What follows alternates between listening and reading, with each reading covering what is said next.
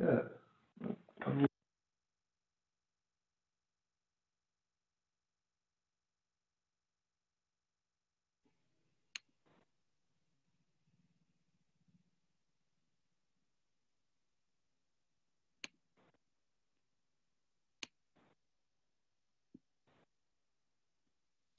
Good morning, and thank you so much for joining us today. I really appreciate being able to present this information with our co-managing director, Michael Marder, and my partner as well, on how we are all addressing Zoom, both in our litigation practice, trials, hearings, as well as in our client communications.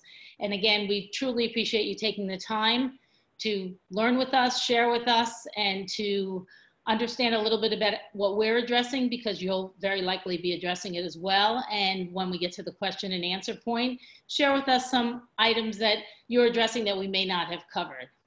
Thank you, Michael, for joining us. Good morning, and thank you, Beth-Ann. And it's an honor for me to be able to do this webinar. Thank you all for joining, and it's an honor for me to be joined by my partner, Beth-Ann. So if we can go to slide 4, and that a little bit tells us why we're here, the advent of the digital legal proceeding. We probably would have gotten here eventually, but I think it all happened much faster than anybody expected, with courts closing, travel restrictions. I know Michael and I both travel all over the country for many hearings, and given that we're not really flying that many places, we had to find another way to keep our matters moving forward, because that generally is what's best for our clients, and that's our goal. And really the point of today, a little bit of it, is that if after 30 years of practice, I can in essence learn a new way to present and advocate for my clients, we all can, and we all should, and we should all be able to plan for the best way to do it, just as if you were planning for the best way to appear in court. And Michael, I think you might have a few more years on me, but you're doing this just as well, right? Well, for over almost 43 years now. And when I started, we didn't have computers. We didn't have, when I was in law school, we did not have Westlaw or LexisNexis. We had books, and you had to put your nickels or dimes into the copy machine and stack your books up to make copies. And okay, so I thought you were going to say there were tablets, but that's good. Yeah, so we had mag cards and we had mail. And so this has been a learning curve for all of us to be able to operate in a completely new world. And while we will normalize somewhat, I think this is going to be a thing for years to come. I agree. So let's go on to slide 6, because we want to show you some of the things that are so far being used for Zoom and some of the things that are not really being used quite so much. And Michael, you can address the jury trials that I think haven't really started, at least in the civil world, as much, and maybe you can explain why. Well, I spoke to a judge, friend of mine yesterday, actually, who is in the criminal bench, and they're having difficulties.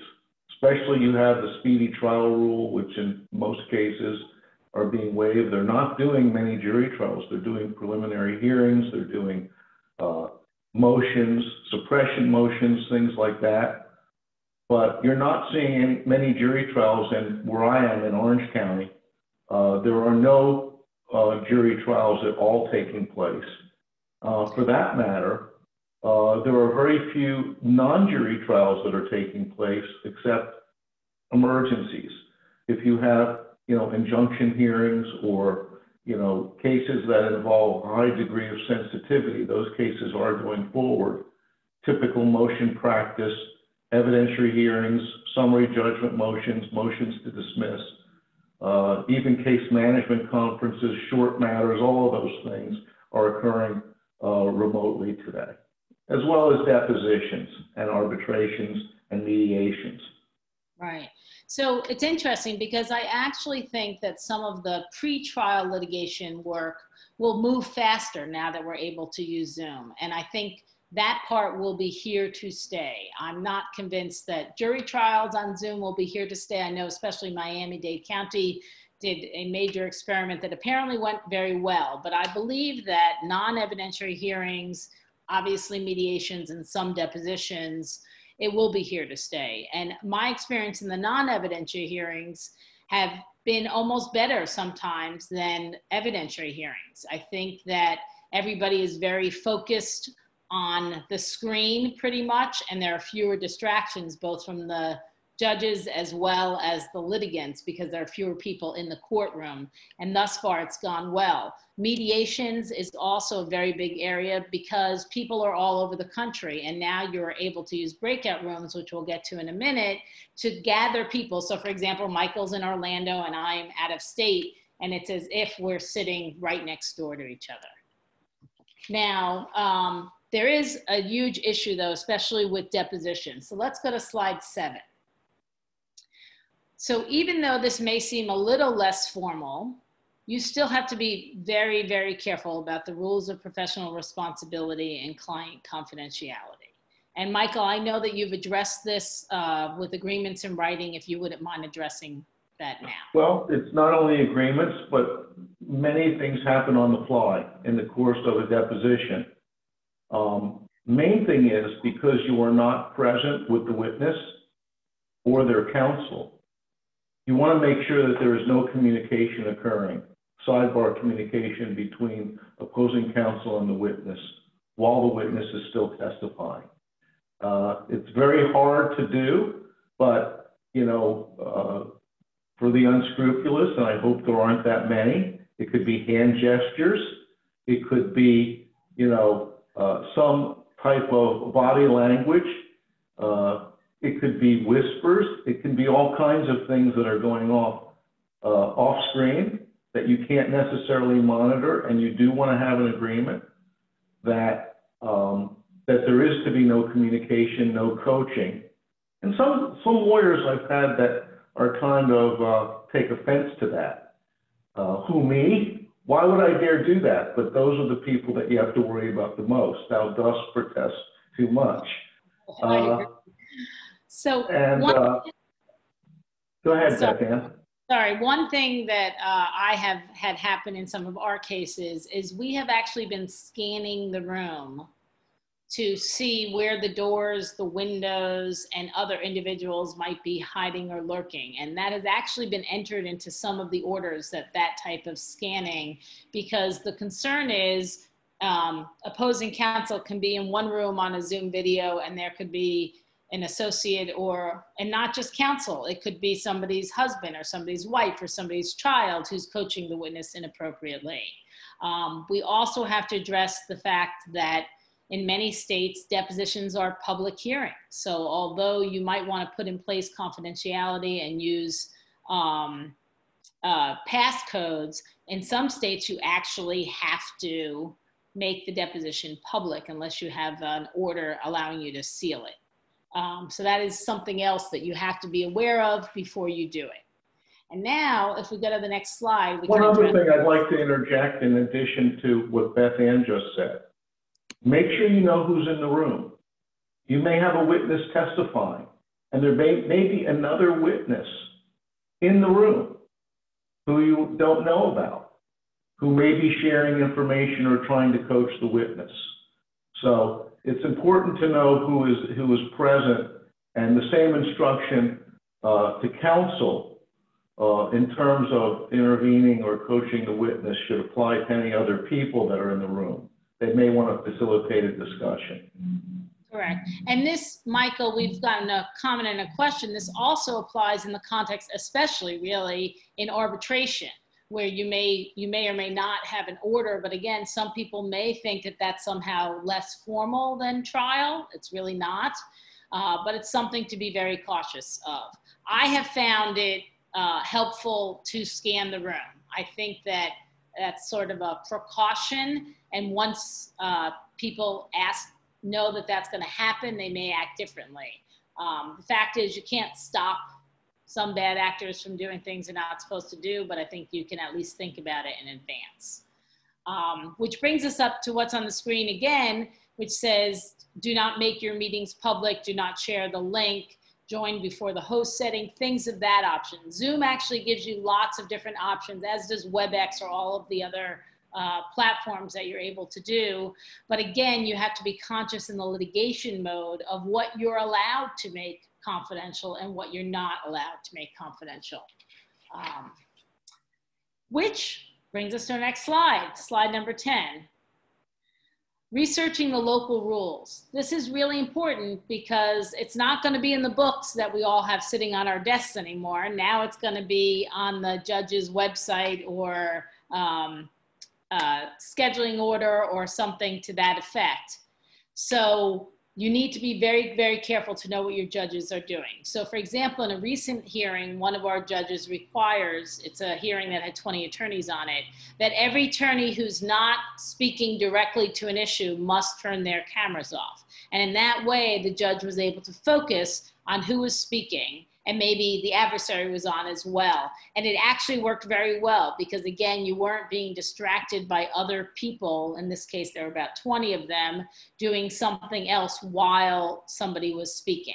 And the other thing that some of the judges are doing is they're setting stricter time limits because it's harder for the judge to make sure that people say complete their arguments without being in the same room. Michael, have you experienced that at all?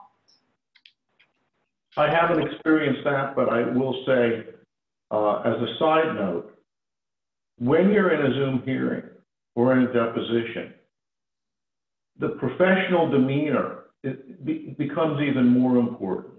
You're still in a courtroom, even though you may be in your office or maybe in your house or wherever you may be doing the hearing from.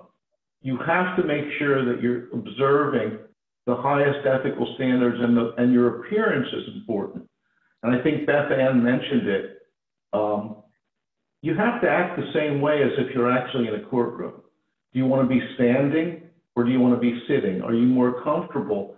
Do you feel more empowered when you're standing maybe at a podium or at a desk, you know, with your exhibits as opposed to sitting in a stationary manner?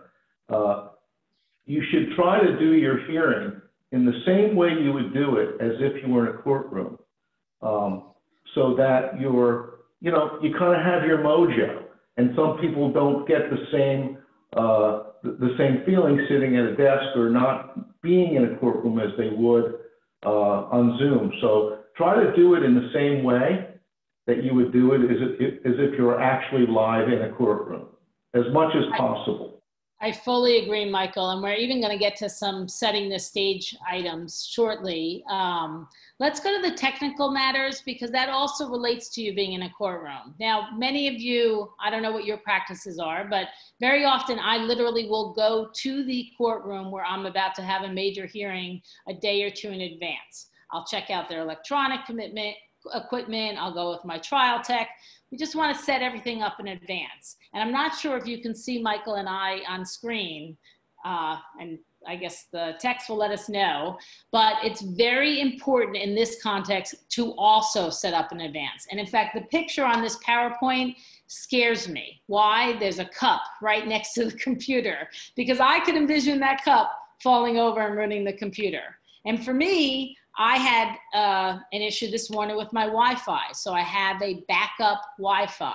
It sounds like it will never happen, but the last thing you want to do is keep your adversary or maybe your adversary, but keep the judge or a witness waiting because of failed equipment. The other thing you have to consider is sometimes people blame their equipment. So you might want to send a reminder to your adversary if you want to make sure a deposition goes forward, because I feel like it may be a little bit easier for people to get out of strict deadlines by blaming their equipment. Again, we want to think the best of people, but I'm sure we're going to start seeing motions relating to that. And then Michael, let's go to slide 14. Our next issue was, we'll come back to breakout rooms. Go to the next one, please. Was setting the stage. And Michael, I can't agree with you more. Now, some people use virtual backdrops, and I don't know if any of you have seen them. I personally am not a fan because there's a ghost effect.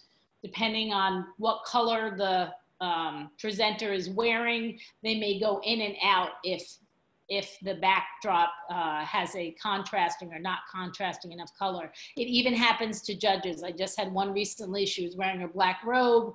It looked like she was in the courtroom. That was her backdrop. And then she kept disappearing.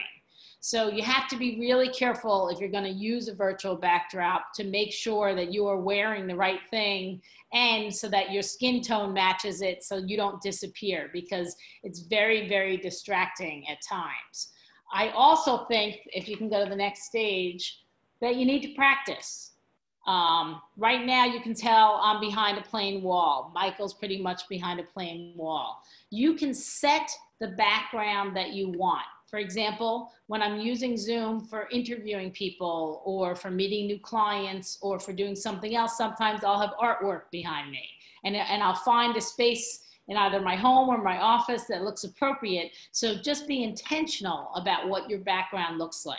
You'll see by these pictures, somebody slouching back is not going to be as effective as somebody sitting up straight. Just like in court, you're going to be sitting at counsel table and you're going to want people to know that you have command of the room.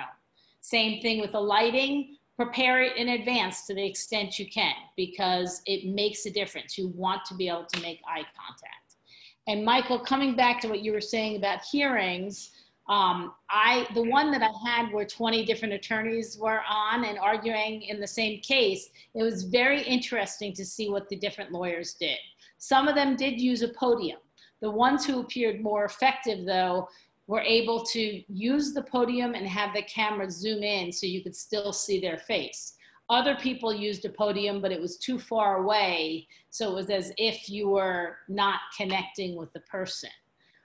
It really is going to be up to you, and you have to make the strategic decision, but know that it makes a difference. People are going to see different things. And these pictures to me show it perfectly.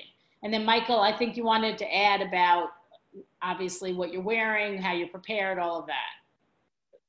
Dress the way you would if you were in an office or a courtroom.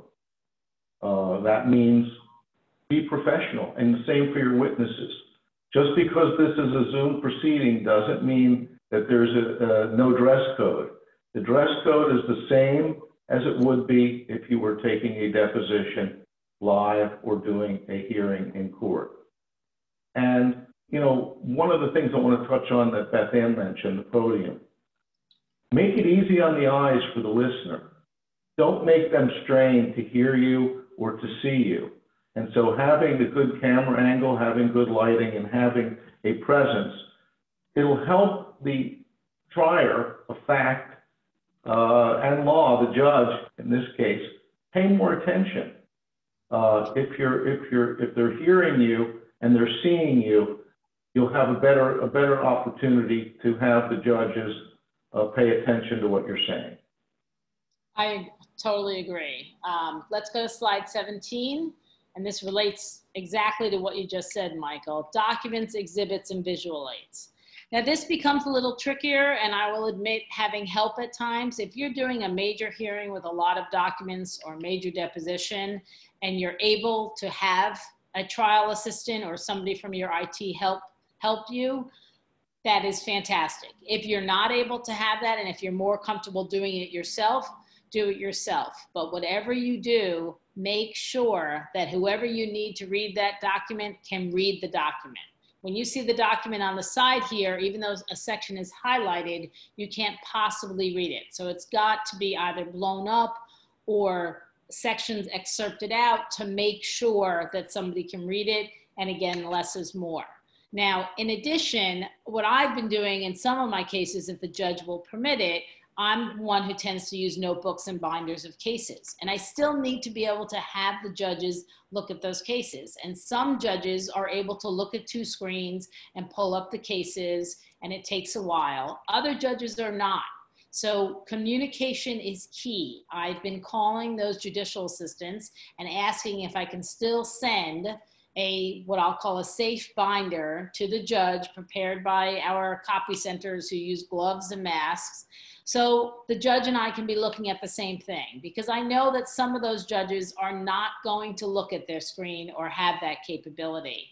And it has actually worked very well. I usually position myself at the end of the table, so I'm looking head on to the judge, and I have the same notebook in front of him or her that the judge has. The other thing is timing. You have, just like you're in court, if the judge is looking at something and reading something, you have to pause. You have to know, okay, the judge is absorbing that or not absorbing that. If the judge looks bored, you need to speed it up and keep moving. It's just like you're in court, so you have to just not look at your notes and not look at the documents, but look at the judge in the face. Michael, you have anything to add regarding documents? Agreed. Make sure, I would not attempt to do one of these proceedings without a tech in the room to help, because first of all, I'm ill-equipped to do it. But secondly, if you're trying to manipulate documents, you're not able to be thinking about what you're actually arguing or saying about the document. You need to be able to move quickly and seamlessly through your presentation. So having someone available to help you bring up whatever exhibit you want to see, blow up an exhibit, zoom in on a particular paragraph or deposition excerpt, those are all things that you have to be able to do on the fly quickly. And you don't want to be fumbling around, because you just simply don't have the time to do it. And judges will grow impatient if you're kind of fumbling and bumbling through documents and technology issues, as opposed to being able to move quickly and seamlessly through your presentation. And I would add to that, make sure you don't try to do this the first time in front of your judge. Practice what you were going to be presenting if possible. We're going to get to this in a minute, but when you're doing these Zoom presentations, you don't have all of the travel time, getting on an airplane, getting into a hotel room, leaving a hotel room, leaving your office, going up the courtroom elevator. All of those things are much more efficient and cost effective when you don't have to do them. In lieu of that, practice going through your documents and exhibits before you have a hearing, a deposition, or a trial, so you're not fumbling around. I completely agree. I was about to say exactly the same thing. In many instances, with many of us working remotely or working alone in our offices, some things take a lot longer. But especially going to court and waiting in court, all of those things are sped up dramatically. I have found every hearing I've attended, the judge has been exactly, precisely on time. I can't say that I've heard of other stories for other people, but so far in my cases for special set hearings, the judges have been on time. So use the time that you're saving exactly from traveling or going to check out the courtroom in advance to practice. It's very, very important. And the judges will appreciate it. I've spoken to quite a few, and they appreciate you both speaking to their court staff in advance to make sure that they're ready for you and that you're ready for what the judge is expecting, as well as you practicing. Now, if we can go to slide 23. I also wanted to address today other uses, because we don't always go to court. We don't always have depositions. But I'm finding using Zoom in my everyday life with my clients and my work and my charitable work as well has been fantastic. And I wanted to use board meetings as an example. I'm on a board with about 26 adults. And very often when you're at a big boardroom table, there'll be a lot of side conversations. And I find that with a Zoom meeting, that doesn't happen, because obviously I can't talk to one person on Zoom and not have everybody here. So I think people pay attention more, the meeting goes a little bit faster, and there are fewer distractions. Yet you still get the social aspect, because what happens is people sign on about 15 minutes early and they linger on. So if you have a board of 26 people, instead of having cliques of 2 or 3 people, it's almost as if all the board members get to interact. So I actually find that to be a benefit for Zoom meetings. And I believe that some of my boards will continue to do those meetings in addition to hopefully the more social aspects, but the actual conducting of the meetings, I believe, is better. Michael, have you experienced that? I agree. And I've had on a board, a law school board, from where I graduated law school, we just had an overseers meeting 2 weeks ago, and same thing. I do like the using the gallery so that you can see everybody that's in the meeting, and it works fine. Of course, listen, at this point, after 7 or 8 months of this, I think we all would like to be a little more interpersonal. It gets old. You like to have the human contact, the camaraderie, but this is the next best thing, and I think it's going to be a thing of the future. A lot of people can't make a board meeting out of town, or can't get to a place, or they're running late, or they would do a meeting that they might not otherwise get to because they have a client meeting or something in the office, they're running late, they can't get there. And it's really going to be very convenient to do these Zoom meetings into the future because it's just a time saver. And you'll probably be able to get to more events and more meetings than you would have if you had to get in your car and drive. I agree. And the next part that I want to address is clients. So we're constantly talking in whatever business you are, and I know there may be people on who are not attorneys, about connecting with your clients or connecting with your colleagues. And again, it's very expensive and time consuming sometimes to travel out of state. Right now, you have a great excuse because you can't do it in many instances. But this is really a good way to connect very personally with your clients or your contacts. And I included experts and applicants as well. And for those types of interactions, you might not want the plain wall behind you. You might want something that is sort of a conversation starter, either art or in my home office, there's a treadmill behind me usually, and we have an interesting conversation about that because that's interpersonal and that gives you something to talk about. And very often, especially in our practices, our clients are all over the country. So we don't always get to see them except in really the most stressful times of depositions or trial. So use this as an opportunity to reach out and speak to your clients face to face. Same with experts and applicants. I've been doing a great deal of interviewing people who want to come work with us using Zoom. And frankly, I find it almost better, certainly more efficient, and certainly costs a lot less money. And so much so that I think some of the interviews are going longer because it's as if we're having a conversation and I don't have my secretary sitting outside the door or 2 attorneys who need to speak with me, et cetera. And I think it's been very effective. Same with expert witnesses. I found it to be very, very effective. Agreed. Yeah, and the other thing is, and I've been reading about these trends, it also allows us to broaden our searches. So for example, with people being all over the country, it's much easier to deal with experts out of state and to help you decide how they will perform on the stand because you're able to have a Zoom meeting. And I think that that saves our clients a ton of money. I really do. So we have a few questions coming in, and some of them are relating to new regulations regarding video recording Zoom calls. And I appreciate the person asking that question. This is a grave concern of mine and something that I know happens all the time, because depending on what state you're in, there are 2 consent states or one consent states, you really are not supposed to be recording something without the consent of anybody else. Yet we can imagine somebody pulling up their phone and taking a picture of the screen. Taking a picture is a little bit different than recording.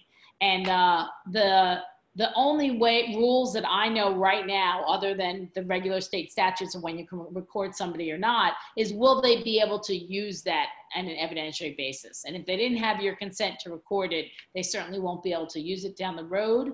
But that's another example of surveying the room before you start a Zoom proceeding, etc.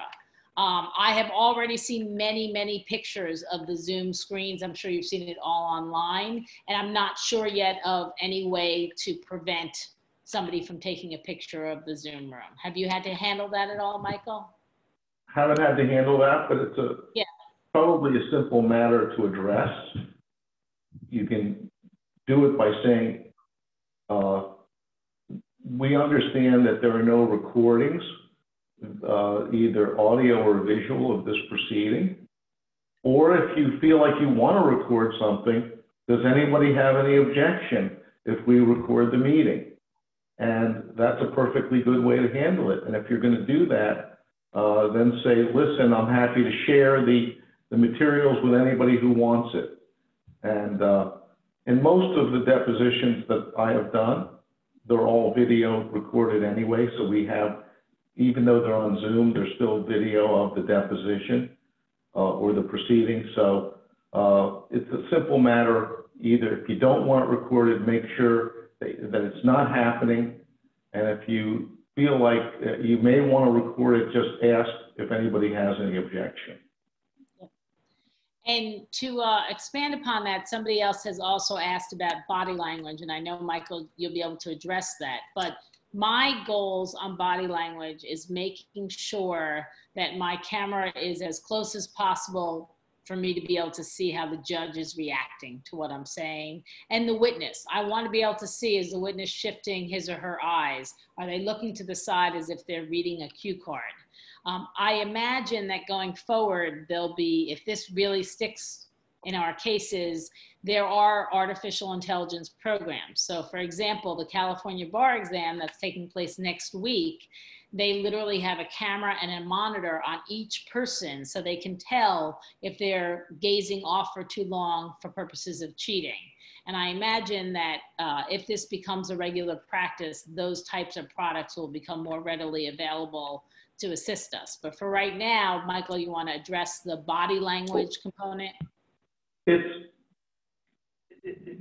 important, and I think I touched on this before, that at least for your body language and for your client's body language, you try to replicate what you would do in a courtroom.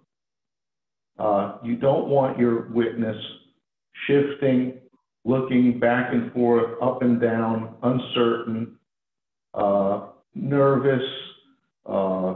You don't want this kind of thing if it's your witness and they're being questioned. You know, you can kind of tell after doing this a long time when someone's not being truthful. You've probably already have a statement, so you know when they're not being truthful. You know when they're waffling or changing their story. Even with opposing counsel, if they're visible on the screen, don't be making gestures or doing things that would suggest that you're not happy.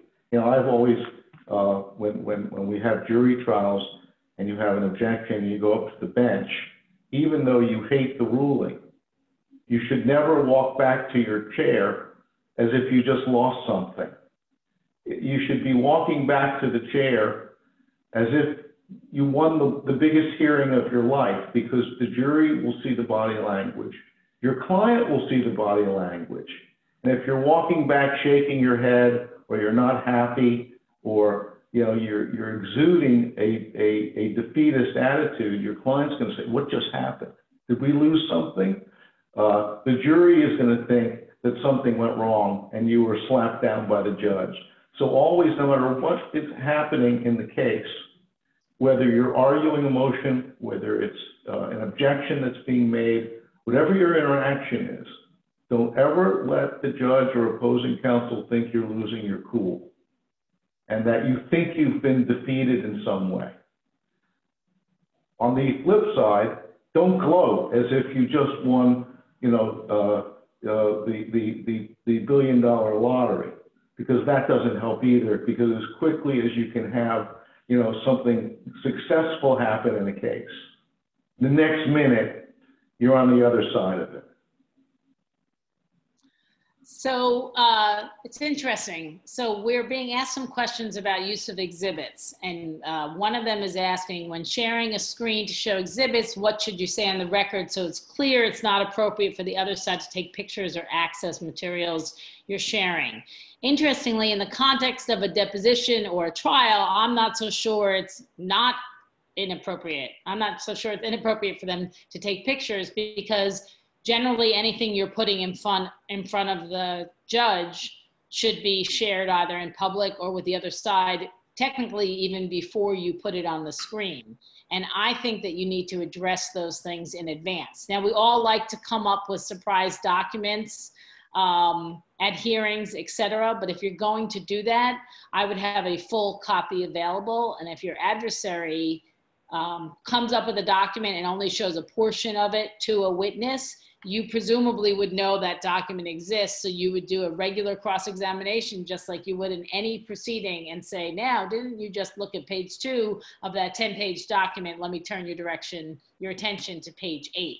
That's how I would probably handle that. If it's a true surprise, then you'd have to act just like you were in court. If somebody handed you a document and didn't have it accessible, if they're showing it on the screen to the judge, then you're able to look at the document and take a break in the proceedings to address it exactly as you would in court.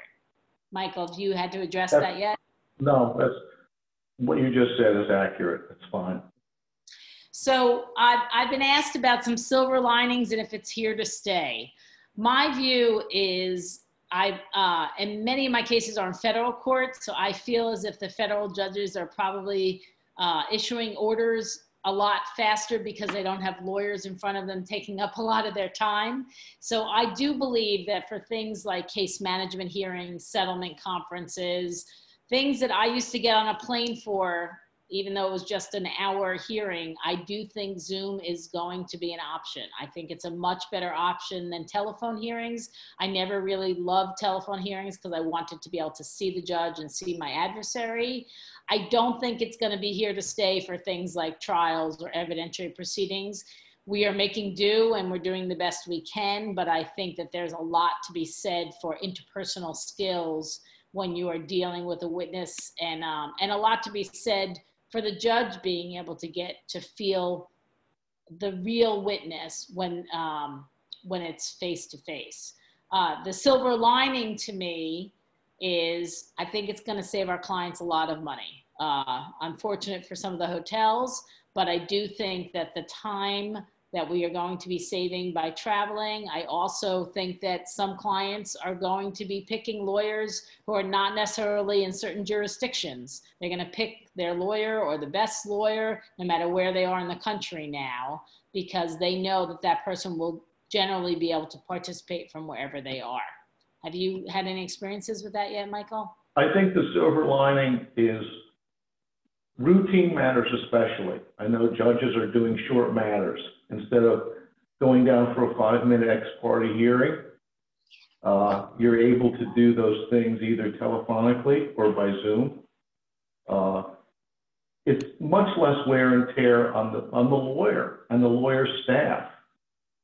When you have to take a cross-country trip for a 1-day hearing or a 2-day hearing, you know, you may have a Monday hearing in Las Vegas or LA or New York, you know, and it's an early morning hearing. You have to leave the night before, you have to check into the hotel, you have to be packed, you have to get back to the airport. I mean, so it's much less expensive for the client, and it's much less wear and tear on the lawyer who has to do that trip and make a quick turnaround, and maybe having to have another hearing or another deposition in another case the very next day.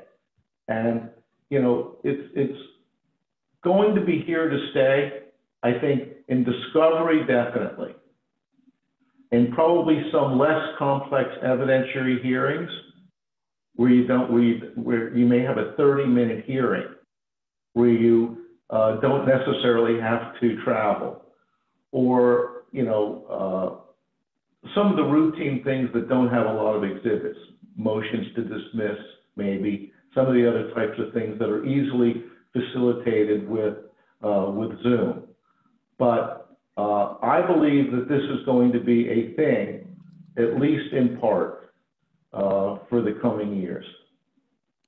I agree, although it's interesting because you and I both travel across country, but we also travel in South Florida, just in the Tri-County area. So the fact that I can now actually schedule a hearing in Miami the same day as I can schedule a hearing in Palm Beach, as long as they're separated by an hour or two, makes a world of difference. To me, I would never have taken the chance with traffic, etc. So I do think for routine hearings, motion calendar hearings, things like that, it'll be better. And I actually think the judges like it better. I think they can make themselves available for hearings on shorter notice because they can fit it in. And I don't know about you, but I've been getting orders on Saturdays, Sundays, etc. So many of the judges are working whenever it is they want to work. And I think that some of them will be setting hearings at those times as well.